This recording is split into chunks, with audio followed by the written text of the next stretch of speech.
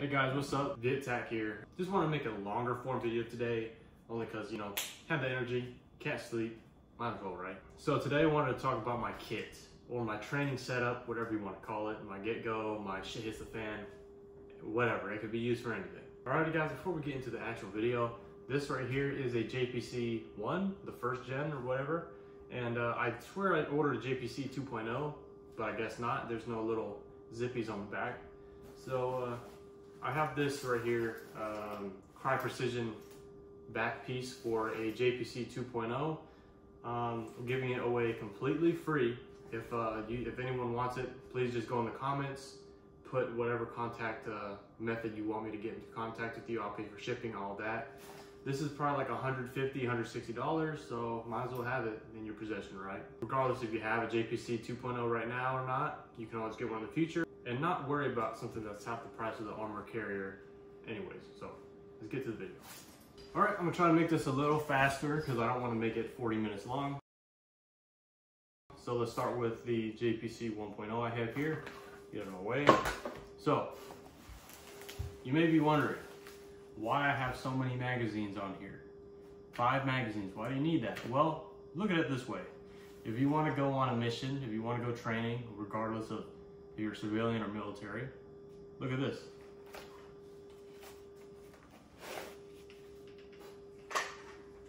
Now I have 3 mags. So for all the people who say, oh, why do you got 6 mags, 10 mags, 40 mags? The more mag pouches you have, the more magazines you could put in and take out. So, onward with the video, putting these back in. So everybody knows that the JPC comes with 3 mag holders in the front here.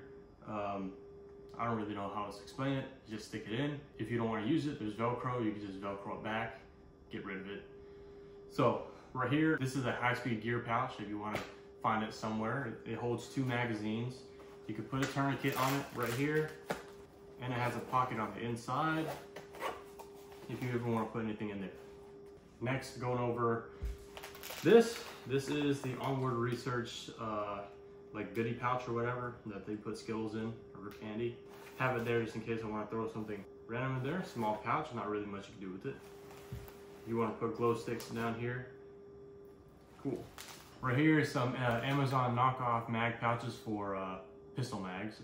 Reason I got them is because regardless if this is made by a super high-end company like High Speed Gear or a shitty Amazon company, a mag holder is a mag holder, and I doubt this would lose my mags regardless since it has a Velcro retention system. So on the armor carrier, I use the smaller 17 round mags. By the way, I only train with the Glock 19 because that's what I use on a daily basis. So why not train with it every day? Be proficient. So I have these 17 round mags that go in here. This mag pouch is essentially like an emergency magazine pouch because I already have some mags on there. But these are for emergencies. It's 2 mags.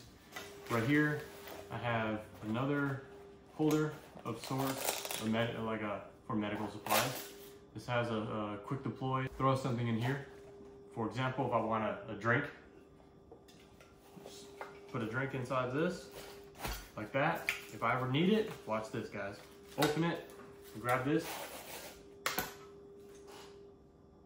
I don't know about you, but that's probably the best idea I think anyone has ever had. But I usually have medical supplies in here, not drinks.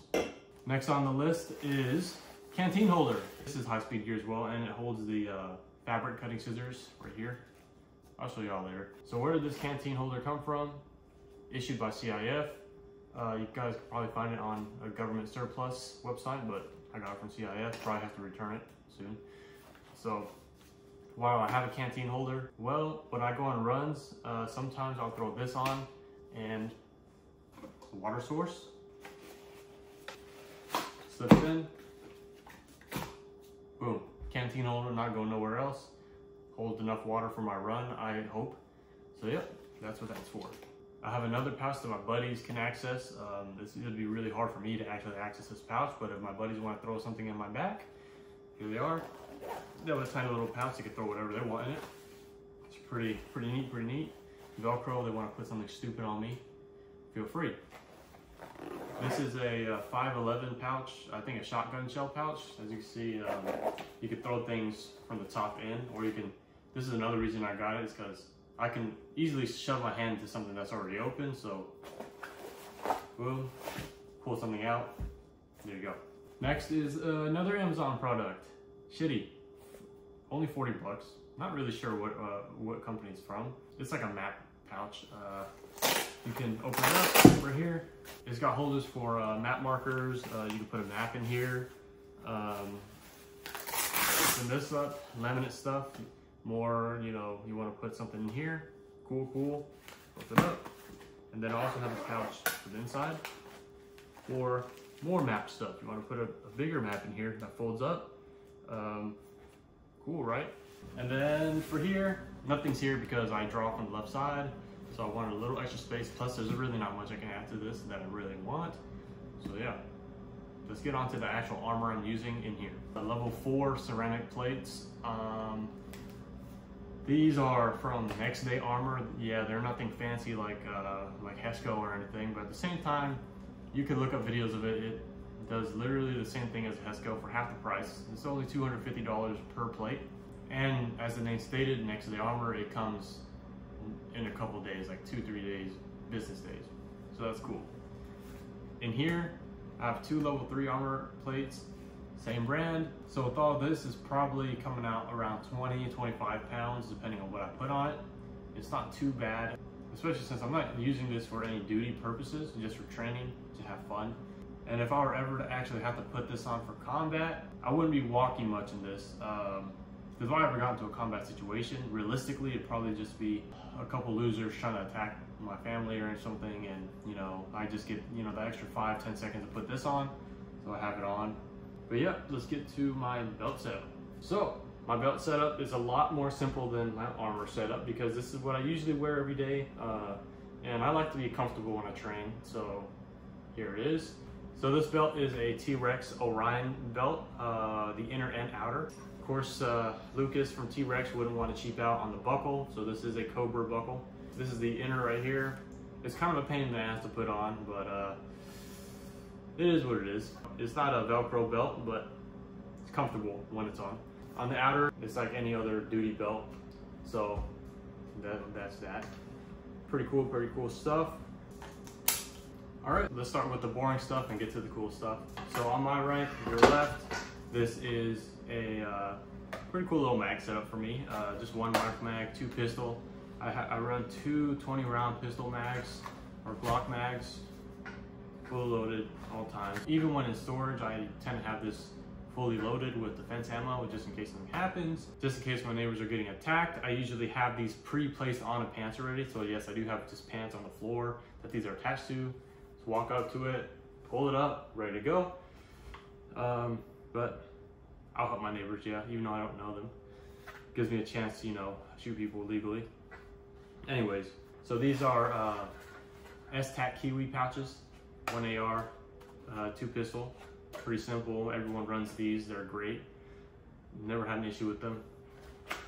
Good retention, reliable. So yeah, next I have the High Speed Gear double mag pouch again with the little zippers. Same thing I have on my plate carrier, except it's on my back. So if I need to ever put anything in here, toss it in, zip it up, whatever.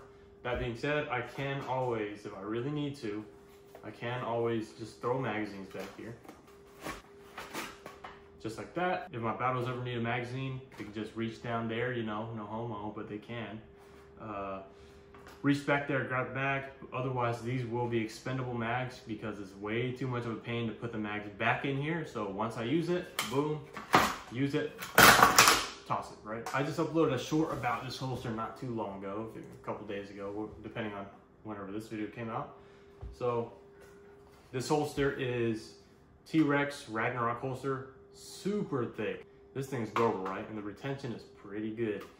So compared to the sidecar, probably 2.5 times the thickness of it. It's not gonna get crushed or break when I'm falling on my side or anything like that. I give the reasoning on why I got this instead of a Safari. Well, I like to train without the pain, you know what I'm saying? Just kidding. I got this because I'm not a police officer, so I don't need to train with that. And I'm also not military police, so I don't need to train with that. This is just a lot more convenient. I don't need to press buttons to unlatch my weapon. So that's why I got this. This is the Safariland quick detach system. You can easily put a new holster on. So if I do decide I want a Safariland holster, guess what? Just buy a new fork, put it on the Safariland holster. Look at this. Saw how easy it was to take it off. Boom. New holster on right there. Ready to go. T-Rex also sent a leg strap right here. Pretty neat. I actually like it. Keeps the weapon to my leg and not flopping everywhere. So yeah, pretty cool plus. All right, so when it comes to my pistol of choice, I'm a Glock person. Yeah, I know, everyone, oh, PSA dagger is better. You know what? You're stronger than me if you bought a PSA dagger, but I am a strong Glock person. I believe that if you were to buy a first weapon, you should buy Glock. They're really cheap. They're only like $450 for a Glock 19 Gen 5 MSRP at like Cabela's or something. If you buy it at a privately owned shop, not a huge franchise, it's gonna be a little bit more. But you usually find them for $450. If you're a first responder, military, you'll get that 5% off. You can do the math. So on the two Glocks I do own, they're both Glock 19s. The reason being because I want to do two setups just to play with how I like it. Obviously this is going to be the main gun and this is going to be the backup, just a fun one. So let's talk about it. So for the people who do watch my video, I have the Aimpoint Acro P2 coming in. I'm going to be putting on this one right here. Pretty neat. Aimpoint, great choice. It was between the Trijicon RCR and the Aimpoint Acro P2.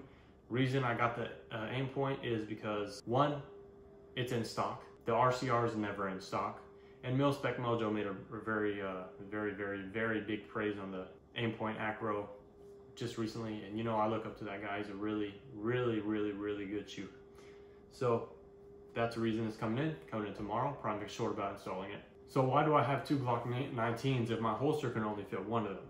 Well, look at it like this. Let's say I have an Aimpoint on here and I really want to run Aimpoint one day, but you know, I need a tool to take this flashlight off. Well, watch this.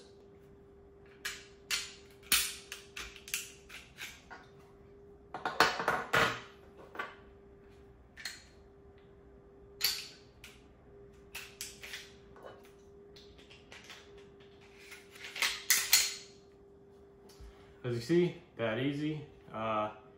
Just switched it. Now I can put this in the holster just fine. And of course, if I want to switch it back, just as easy. Take it out, right?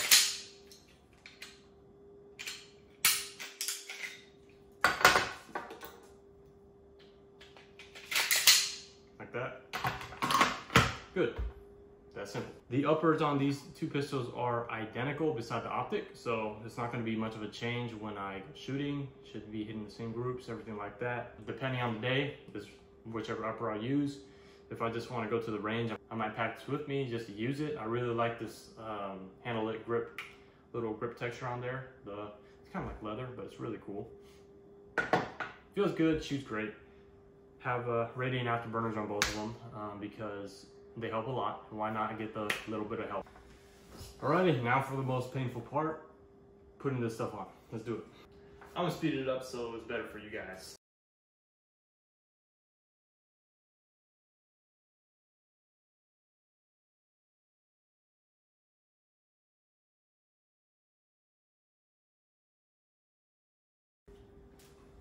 Alright, now that the belt's on, time to put the even more painful part on, which is the armor.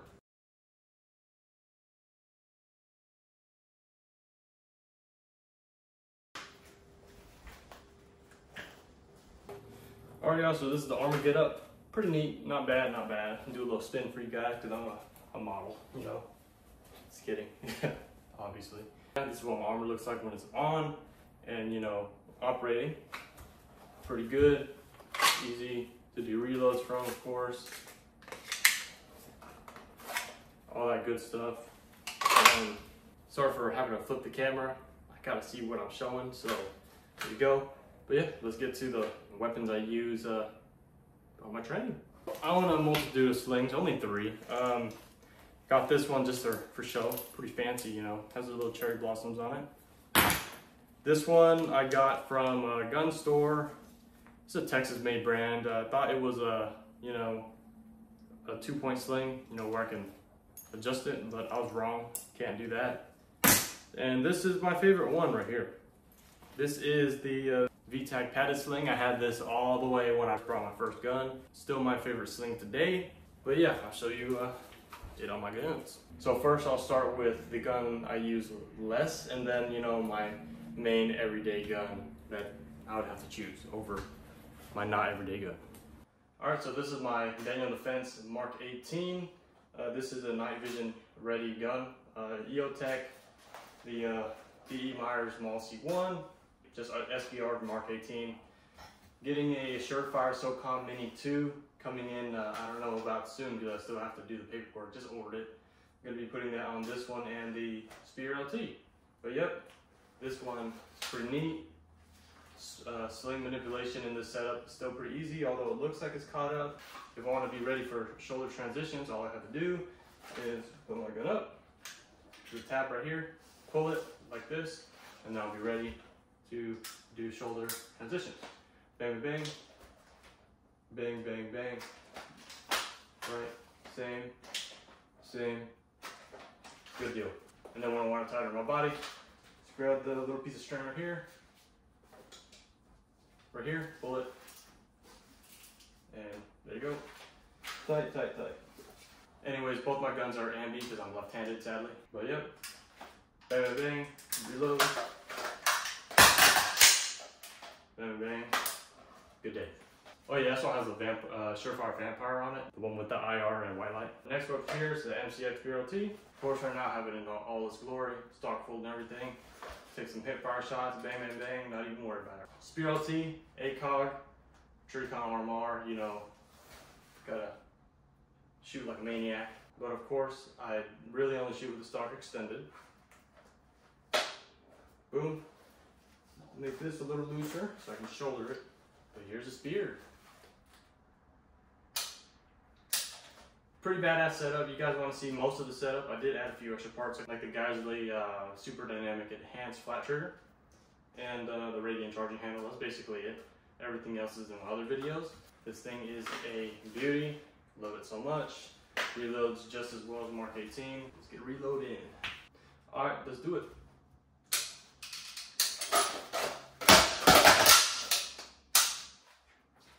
Pretty neat stuff, pretty neat stuff. This is my setup. I know, longer video sucks.